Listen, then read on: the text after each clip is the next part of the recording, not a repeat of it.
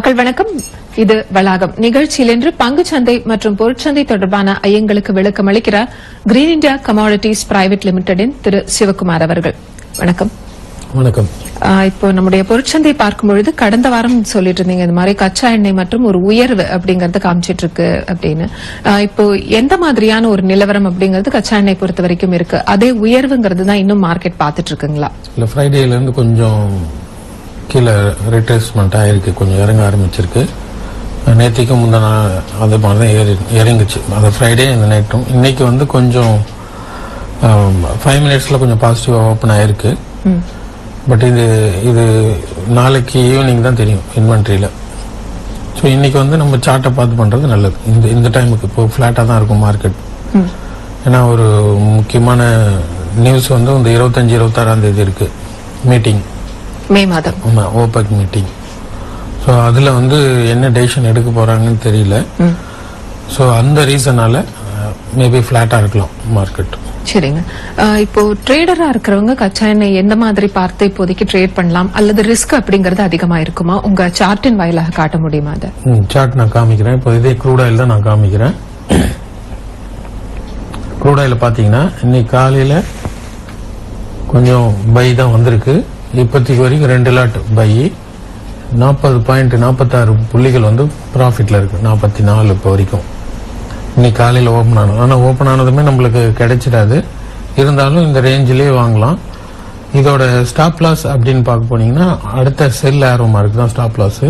இது வந்து இன்ட்ராடேவை பொறுத்த வரைக்கும். இதே பொசிஷனாக பார்த்தீங்கன்னா 1 ஹவர் பார்க்கலாம். 1 ஹவரில் பார்த்தீங்கன்னா அதே செல்லு தான் போயிட்டு இருக்கு, செல்லு தான் கண்டினியூ ஆகிட்டு இருக்கு. இன்ட்ராடேவுக்கு வந்து பைல இருந்துட்டு இருக்கு. இதுல ஒரு அட்வான்டேஜ் என்னன்னா, இதுக்கு முன்னாடி இருந்த ட்ரேடிங் பைல இருந்து எவ்வளவு லாபம் வந்திருக்கும், செல்ல இருந்து எவ்வளவு லாபம் வந்திருக்குங்கிறது கீழேயே டிஸ்பிளே ஆகும்.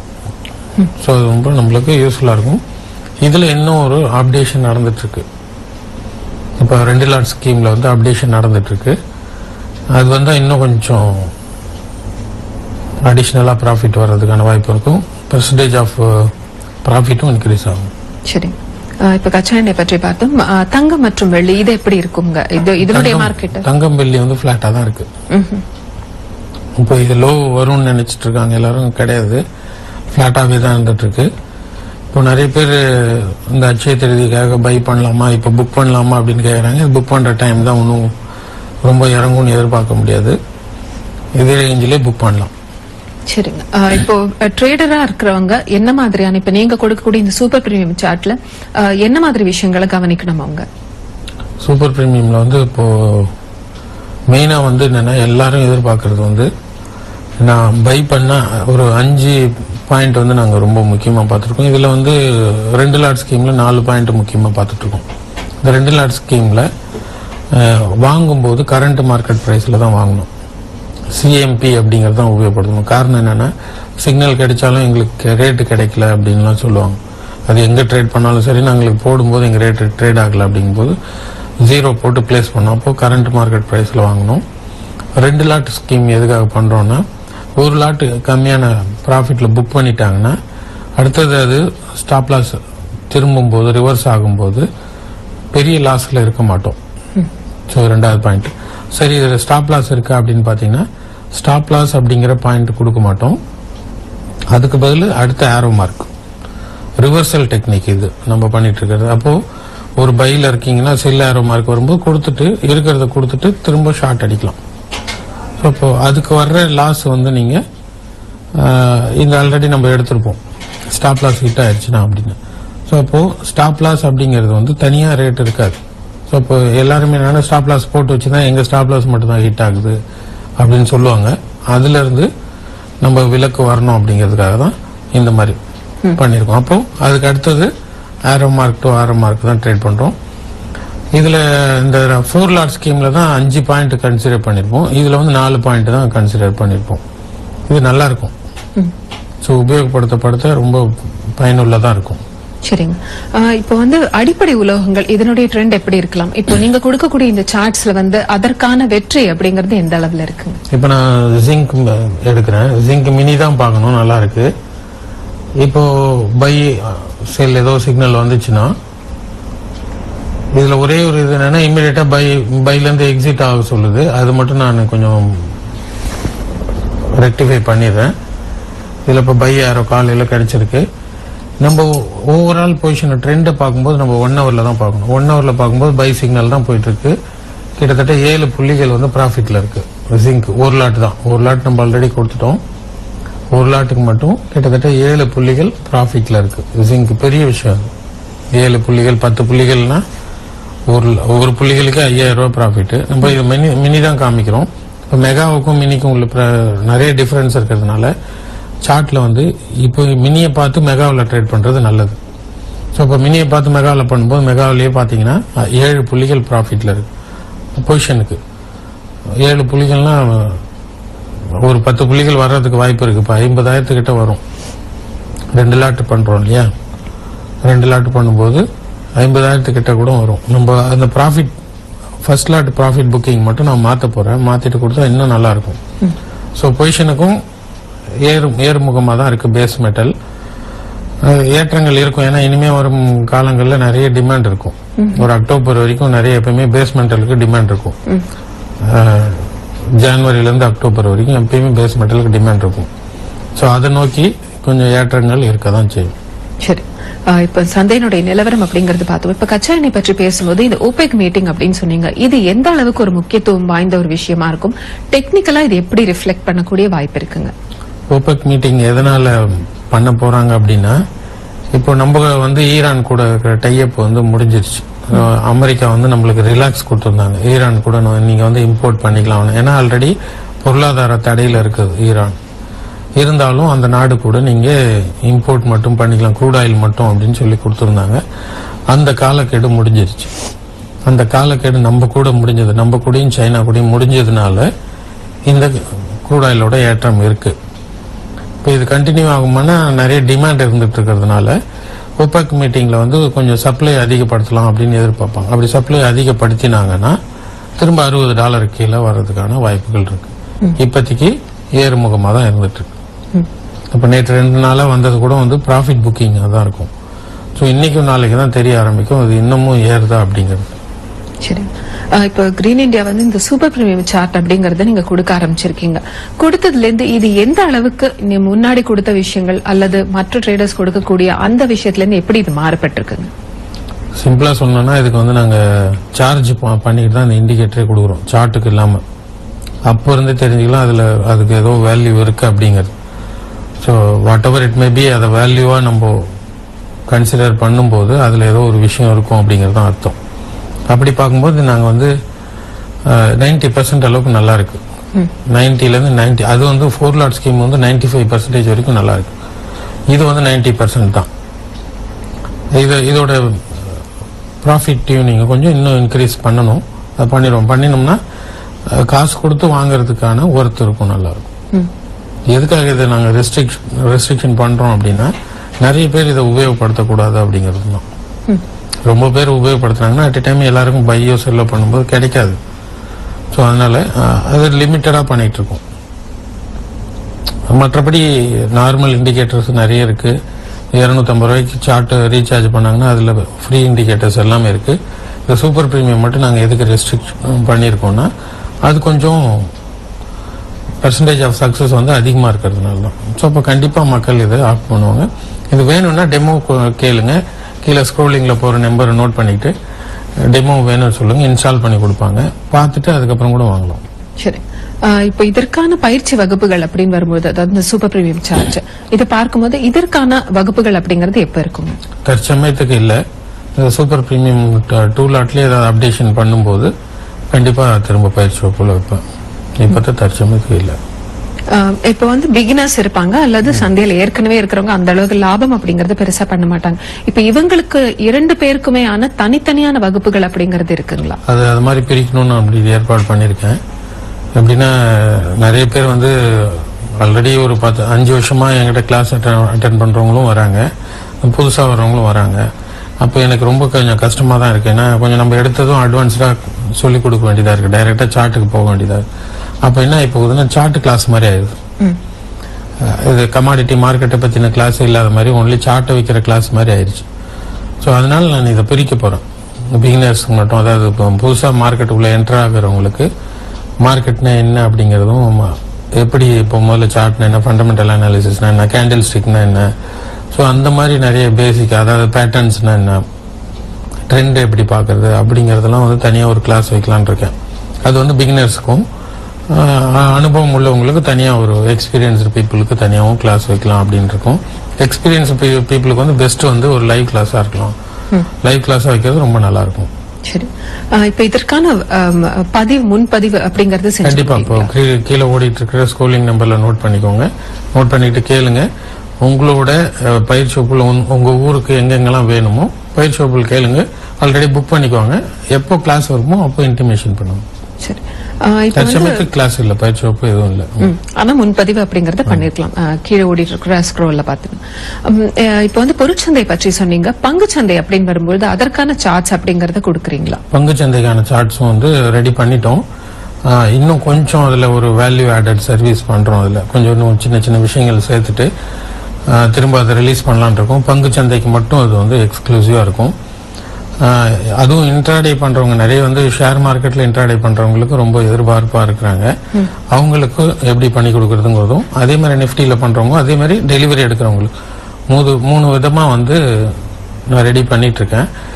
அவங்க எல்லாருக்கும் உபயோகமாகிற மாதிரி தான் பண்ணிட்டு இருக்கேன் பங்குச்சந்தைக்கு. சரி, அந்த சார்ட் ரிலீஸ் பண்ணும்போது நல்லா இருக்கும். தொடர்ந்து பேசலாம். நேர இணைப்பில் இருக்காங்க. மக்கள் வணக்கம். வணக்கம். உங்க பேர் சொல்லுங்க, எந்த ஊர்ல இருந்து அழைக்கிறீங்க? என்னோட பேர் பாக்கியராஜ், நான் சென்னையில இருந்து அழைக்கிறேன். சரி, உங்க கேள்வியை தொடர்ந்து ஐயா கிட்ட கேட்கலாம். சார் வணக்கம். சார் வணக்கம், சொல்லுங்க சார். சார், இந்த சப்போர்ட் அண்ட் ரெசிஸ்டன்ஸ் லெவல் வந்து எந்த பீரியடுக்கு எடுக்கணும், அதே மாதிரி எந்த பாயிண்ட்ல நம்ம அந்த சப்போர்ட் லெவலை கொடுக்கணும் சார்? சரி, சப்போர்ட் அண்ட் ரெசிஸ்டன்ட் அப்படின்னாலே அது பைவட் லெவல் இருக்கும். அதுலயே வந்து ஃபிபனாசி பைவட்ஸ் கூட சொல்லுவாங்க. அது வந்து டிஃபரன்ஸ், அதாவது நார்மல் பைவட்டோட ஃபிபனாசி பைவட் கொஞ்சம் மாறும். அது நீங்க நெட்லயே கூட பார்க்கலாம். இல்லைன்னா அது ஜென்ரலாவே வந்து நம்ம என்ன பார்த்துக்கலாம்னா, நம்மளோட டுடேஸ் லெவல் இருக்கும். டுடேஸ் அப்படிங்கறது இதுல வெப்சைட்ல போனீங்கன்னா லெவல்ஸ் இருக்கும். அதை வச்சு பாருங்க. அதோட கால்குலேஷன் எதை வச்சு கொடுக்குறோம் அப்படிங்கறது நாங்க சொல்ல மாட்டோம். அது எங்களோட பிசினஸ் சீக்ரெட். நீங்க அதை பார்த்துக்கலாம். இப்ப வந்து நிப்டிக்கான இந்த சார்ட்ஸ் பத்தி சொல்லிட்டு இருந்தீங்க. அதை பற்றி ஒரு சின்ன கிளான்ஸ் மாதிரி காட்ட முடியுமா? நிப்டி காமிக்கிறேன் நானு. நிப்டி வந்து பாத்தீங்கன்னா இப்ப 11,800 அந்த மாதிரி 796 அது மாதிரி போயிட்டு இருக்கு. கிட்டத்தட்ட இது இப்ப நம்ம பாத்துக்கிட்டு இருக்கிறது வந்து இன்ட்ராடே 5 minutes. ஐயா தொடர்ந்து பேசலாம். நேயர் இணைப்பில் இருக்காங்க. மக்கள் வணக்கம். வணக்கம் மேடம். வணக்கம், உங்க பேர்? பேசுறேன், ரவிச்சந்திரன். ரவிச்சந்திரன், சரிங்க, உங்க கேள்வி தொடர்ந்து கேட்கலாங்க. சார் வணக்கம் சார். ஒன்றும் இல்ல, இப்ப லாஸ்ட் வீக் ஃப்ரைடே வந்து கூட ஒரு 200 பாயிண்ட் மாதிரி கீழே இறங்கிச்சு. ஆமா சார். என்ன ரீசன்ல இறங்கிச்சு சார்? இந்த மாதிரி நியூஸ் எல்லாம் ஃபண்டமெண்டல் நியூஸ் ஏதோ நடந்திருக்குது. அந்த மாதிரி நியூஸ் எல்லாம் தெரிஞ்சிருக்கு. என்ன மாதிரியான வெப்சைட்டை பார்த்தா தெரிஞ்சுக்க முடியும், கொஞ்சம் அதை சொல்லணும் சார். சரி, வெப்சைட் மட்டும் வந்து நாங்க எங்களோட ஆபீஸ்ல தொடர்பு, மற்ற கம்பெனியோட வெப்சைட் சொல்லக்கூடாது. இப்போ ஜென்ரலா வந்து அதுக்குன்னு சில நியூஸஸ் எல்லாம் வந்துட்டு இருக்கும். நம்ம கிட்டே வந்து பாத்தீங்கன்னா ரிப்போர்ட்ஸ்னு கொடுப்போம். நம்மளோட வெப்சைட் gcbroking.inல ரிப்போர்ட்ஸ் இருக்கும். அதுல என்ன விஷயங்கள் சொல்லியிருக்காங்க அப்படின்னு பாருங்க. ஃப்ரைடே இறங்குனது வந்து என்னன்னா, இந்த OPEC மீட்டிங்ல ப்ரொடக்ஷன் இன்க்ரீஸ் பண்ணலாமா அப்படிங்கிற மாதிரி ஒரு ஜெனரல் போர்ட் மீட்டிங் பண்ணும்போது ஒரு டெசிஷன் எடுக்கும்போது வந்த நியூஸ் தான் அது. அது இன்டர்னல் மீட்டிங், அதாவது OPECலயே இன்டர்னல் மீட்டிங் பண்ணும்போது அதுல இருந்து வந்த நியூஸ் தான் அது கொஞ்சம் இறங்கும் அப்படிங்கிற மாதிரி. ஓவரால் அது ப்ராஃபிட் புக்கிங்காகவும் எடுத்துக்கலாம். ஸோ அதனால தான் இறங்கி இருக்கு. பட் இன்னைக்கு கொஞ்சம் ஏறதுக்கான வாய்ப்புகள் இன்னைக்கு இருக்கு. நம்மளோட சார்ட்ல இன்னைக்கு காலையில பை சிக்னல் தான் கிடைச்சிருக்கு. இன்னைக்கு கொஞ்சம் ஏற்றங்கள் பவுன்ஸ் பேக் வரலாம், ஏற்றங்கள் வரலாம். அதுக்கப்புறம் நிப்டியை பத்தி கேட்டிருந்தீங்க இல்லையா? இன்னொரு நேரம் இணைப்புல இருக்காங்க. மக்கள் வணக்கம். ஹலோ வணக்கம், உங்க பெயர் சொல்லுங்க. என் பேர் அரவிந்த், கும்பகோணத்துல இருந்து கால் பண்றேன். சரிங்க, உங்க கேள்வியை தொடர்ந்து கேட்கலாங்க. சொல்லுங்க Aravind. Sir good morning sir. Good morning, சொல்லுங்க அரவிந்த். சார், உங்க வெப்சைட்ல வந்து பாத்தீங்கன்னா எல்லா டீடைல்ஸும் இருக்கு. பட் முக்கியமான ஒரு விஷயம் வந்து பணம் போட்டு ட்ரேடிங் பண்ணோம். அதுக்கு வந்து பேங்க் டீடைல்ஸ் வந்து வெப்சைட்ல இல்லையே, அது என்ன சார்? பேங்க் டீடைல்ஸ் கொடுப்பாங்க. அது என்ன கேளுங்க, நீங்க வெப்சைட்ல இதுல கேட்டாலே தெரியும். அதாவது கஸ்டமர் கேர்ல கேட்டீங்கன்னா அப்டேட் பண்ணுவாங்க. பேங்க் டீடைல் கொடுக்கணும். பட் என்னன்னா எல்லாரும் தேவையில்லாம அன்னெசரியா ஃபண்ட் டிரான்ஸ்ஃபரோ ஏதோ பண்ணிட்டு இருப்பாங்க. அதனால நீங்க கேட்டீங்கன்னா கொடுப்பாங்க. யாரு கஸ்டமருக்கு வேணுமோ அவங்களுக்கு மட்டும்தான் கொடுப்போம். ஸோ அதனால பர்சனலா அது கொடுத்துருவாங்க. சரி, இப்ப நிஃப்டி பற்றி சொல்லிட்டு தொடர்ந்து. சரி, நிஃப்டியில வந்து 1 ஹவர்ல பொசிஷனை பார்க்கும்போது பாத்தீங்கன்னா பை தான் போயிட்டு இருக்கு. கிட்டத்தட்ட அது வந்து ஒரு 60 புள்ளிகள் தான் இருக்கு. இது இன்ட்ராடே பாத்தீங்கன்னா 5 மினிட்ஸ் நேற்றைக்கு பை அப்படியே கண்டினியூ ஆயிட்டு இருக்கு. ஒரு லாட் ஆல்ரெடி கொடுக்க சொல்லிடுச்சு. ஒரு லாட் மட்டும் தான் இப்போ பெண்டிங்ல இருக்கு. கிட்டத்தட்ட 102 புள்ளிகள் அளவுக்கு இருந்துட்டு இருக்கு. இந்த ட்ரெண்ட் கண்டினியூ ஆயிட்டே தான் இருக்கும். நம்ம பார்க்கும்போதே பாத்தீங்கன்னா 798 800 இருந்துச்சு. நல்ல மூவ்மெண்ட் இருந்துட்டு இருக்கு. பை மூவ்மெண்ட் தான், மேல ஏற்றங்கள் தான் இருக்கும். இன்னும் இது வந்து பாத்தீங்கன்னா பொசிஷன் கேரி ஃபார்வர்ட் பண்றது வந்து இப்போதைக்கு உகந்ததில்லை. நிப்டிலையும் சரி, ஷேர்ஸ் ஏதாவது டெலிவரி எடுத்து பண்றதுக்கும் இது சரியான தருணம் இல்லை. ரிசல்ட் வந்ததுக்கு அப்புறம் தான் பார்க்கணும். சரிங்க. இப்ப இந்த நிப்டிக்கான இந்த விஷயங்கள் சொல்றீங்க, இதற்கான சார்ட்ஸ் வர இன்னும் எத்தனை நாள் ஆகும்? ஏன்னா நிறைய பேர் கண்டிப்பா வெயிட் பண்ணிட்டு இருப்பாங்க. நானும் ஒர்க் அவுட் பண்ணிட்டு தான் இருக்கேன். போன வாரமும் ஒர்க் அவுட் பண்ணிட்டு தான் இருக்கோம்.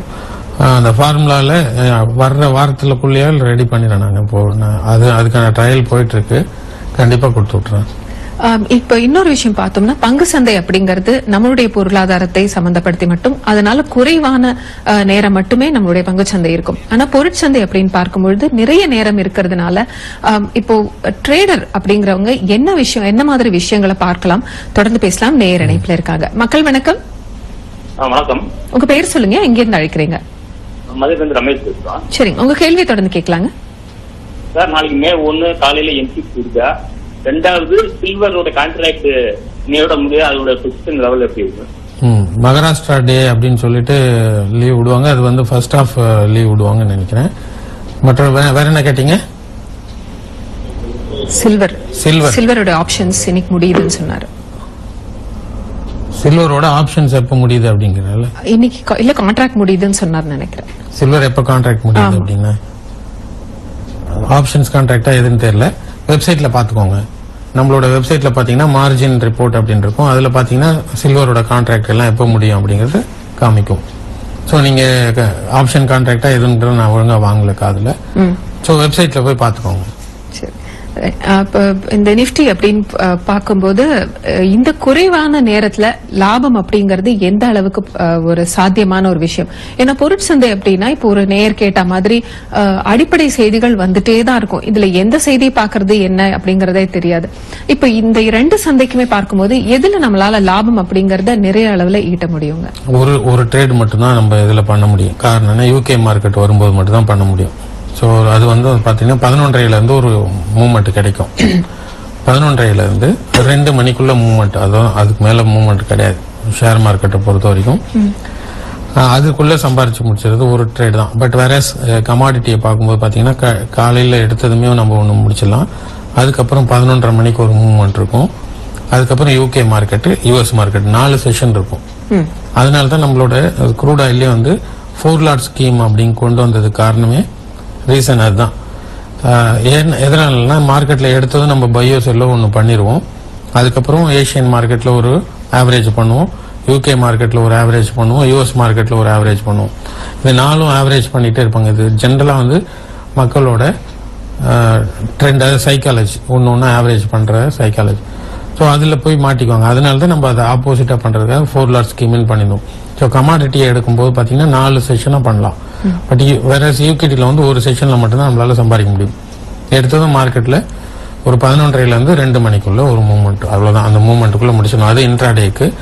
மற்றபடி பொசிஷன் வந்து பெஸ்ட் வந்து பொசிஷன் ஈக்விட்டியை பொறுத்த வரைக்கும் டெலிவரி எடுத்து பண்றது ரொம்ப ரொம்ப நல்லது. இது பங்கு சந்தையில. கமாடிட்டியில அப்படி கிடையாது. இன்ட்ராடே பண்றதுக்கு டைம் இருக்கு. ஏன்னா கான்ட்ராக்ட்ல முடியறதுனால இன்ட்ராடேல பண்றதுதான் நம்மளுக்கு நல்லது. 1 மந்த்துக்குள்ள இமீடியட்டா. இப்ப சில்வரே கான்ட்ராக்ட் எப்ப முடியுதுன்னு கேட்கிறாரு. சோ அந்த மாதிரி கான்ட்ராக்ட் முடியறதுனால பங்கு சந்தை வந்து இது பொருள் சந்தை வந்து கொஞ்சம் நீடித்த நேரம் இருக்கிறது நம்மளுக்கு நல்லதா இருக்கும். சரி, இப்ப நீங்க வந்து இந்த சூப்பர் பிரீமியம் சார்ட்ஸ் அப்படிங்கறது கொடுக்குறீங்க. ஒரு ட்ரேடரா என்ன மாதிரி விஷயங்கள் பார்க்கணும்? தொடர்ந்து பேசலாம். நேர இணைப்புல இருக்காங்க. மக்கள் வணக்கம். மேடம் வணக்கம். மேடம் உங்க பேர் சொல்லுங்க, எங்க இருந்து அழைக்கிறீங்க? ஆனந்தம், கரூர் மாவட்டத்துல இருந்து கூப்பிடுறேன் மேடம். கரூர் மாவட்டம். உங்க கேள்வி தொடர்ந்து கேட்கலாங்க ஐயா கிட்ட. ஓகேங்க மேடம். வணக்கம் சார், சொல்லுங்க. வணக்கம் சார். வணக்கம், சொல்லுங்க சார்.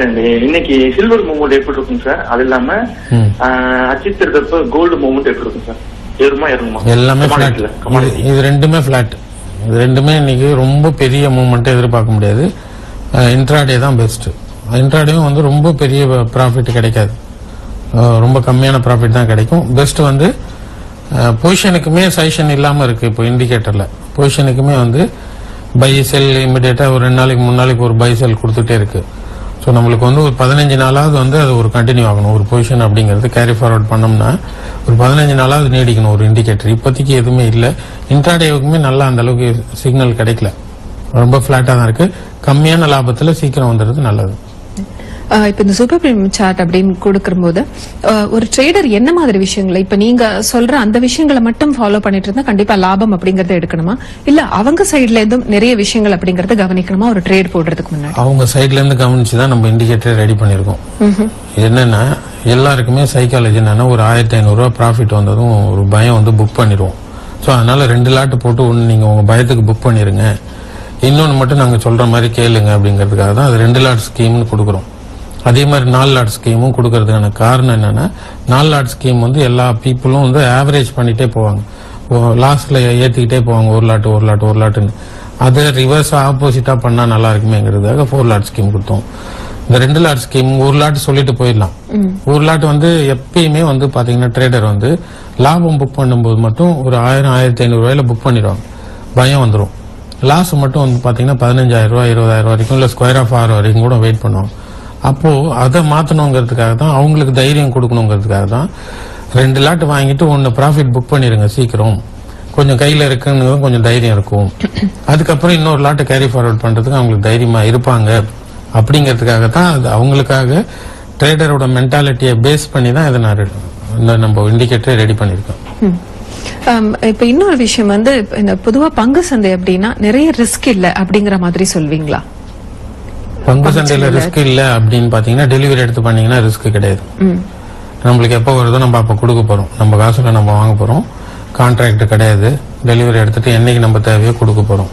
பட் இதுல வந்து கான்ட்ராக்ட் பேசிஸ்ல இருக்கிறதுனால கொஞ்சம் அந்த ரிஸ்க் எடுக்கணும். அதே மாதிரி ரிவார்டு இதுல நிறைய இருக்கும் கமாடிட்டியில. வேற கம்பேர் பண்ணும்போது இன்ட்ராடேவ்ல நிறைய நம்மளுக்கு வாய்ப்புகள் நிறைய கிடைக்கும். பங்கு சந்தையில அது கொஞ்சம் கம்மி. பட் டெலிவரி எடுத்து பண்றவங்களுக்கு ரிஸ்கே வேண்டாம், நான் என் காசுக்கு நான் டெலிவரி எடுத்து பண்ணன்றவங்களுக்கு பங்கு சந்தை ரொம்ப நல்லது.